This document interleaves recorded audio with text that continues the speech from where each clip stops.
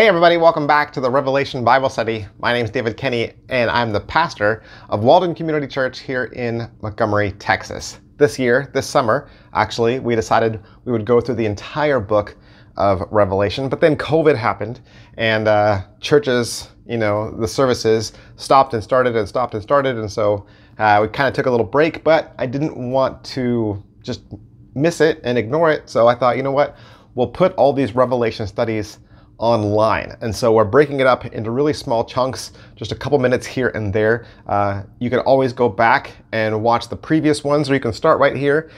You're more than welcome to pick up your Bibles and read along. We're still in Revelation chapter 3, and we're going to start at verse 14 with a letter that Jesus is dictating to the church in Laodicea. Now, Jesus has 7 letters to 7 churches, and this is the last one. You could say Jesus saved the best for last. And this one's a popular one. I think out of all the 7 letters, this is the one we remember the most. It has a lot of very familiar passages, both at the beginning and at the end. And I'm kind of looking forward to doing this over the next couple installments. And like I said, we're in Revelation 3. We're picking it up at verse 14. It says, "To the angel of the church in Laodicea, write the words of the Amen, the faithful, the true witness, the beginning of God's creation." All the letters begin much the same way we write letters to people, even today. There's a to, who is the letter to, and who is it from? So we know the letter is to the church in Laodicea. And then Jesus says it is from the Amen. Now we say Amen at the end of our prayers, but I don't know that we always remember what it means. Amen doesn't mean the end. It means let it be, or it means so be it, or it is true, or yes. So Jesus is saying, like, I am the let it be. I am the so be it. Because he then says that he is the faithful, right? The faithful and true witness, which is really his way of saying, I am the authority. Right? I am the buck stops here. I am the final word. So right away we get this idea that whatever Jesus is going to say to this church, there's no arguing, right? He is the last word. He says in verse 15, "I know your works. You are neither cold nor hot. Would that you were either cold or hot. So because you are lukewarm and neither hot nor cold, I will spit you out of my mouth." I told you.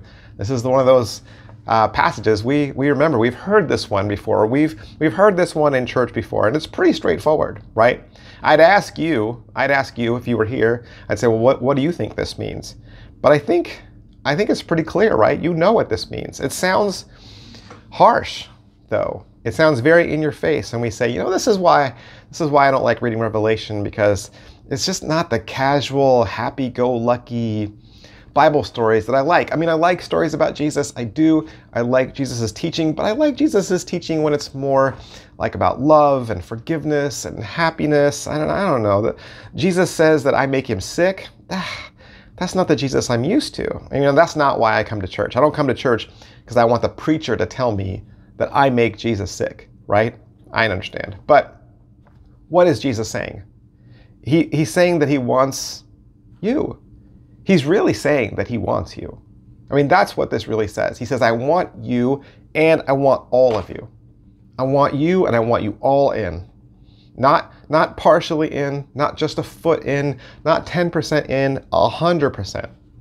That means when you're involved in this faith, involved in being Christ's witness here on earth, that you're in 100%. Really? I mean, all in? I mean, I don't know. I've just never really pictured myself as being one of those Jesus freaks or those fanatics that carries their Bible with them everywhere, that always talks to people about God. I mean, what does God expect? And come to church, every single week? Yeah, come to church every single week. Well, I don't know. What about football? What about hunting season? Yeah, I know. Tithe? 10% of my income, like 10% all the time, and sometimes give above, like what the scriptures say. And what about when I need it? What about when I need my money? Or what about when I want to buy something that I want? I mean, read my Bible? I don't have a lot of time, and I don't really like reading. Isn't it okay that the preacher just reads it to me? I mean, pray all the time. The Bible says pray without ceasing. Can't I just pray when I need something? And tell other people about Jesus? I mean, evangelize?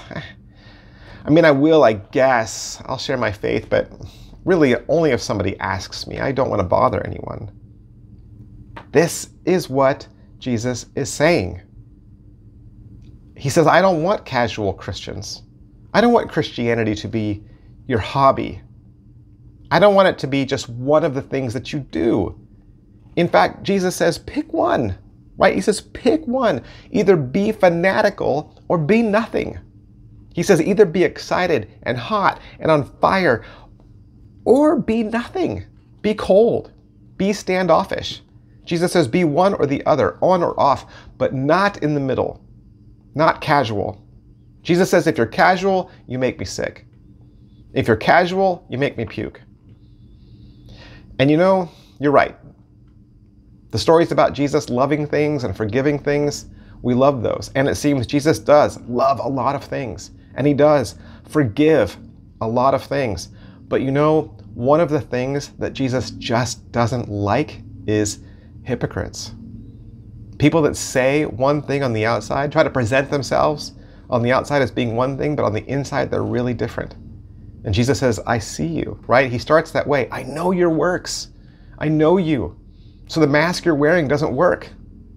You say that you're all in, but Jesus says you're not, you're casual.